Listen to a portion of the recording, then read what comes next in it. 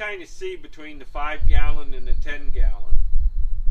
Well, you could see a yield difference. That was one part of it, but when you were digging, you could also see the soil.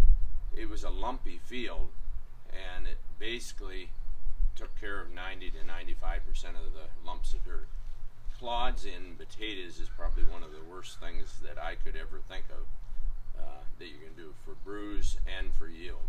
So it is a tremendous issue, you know, clods.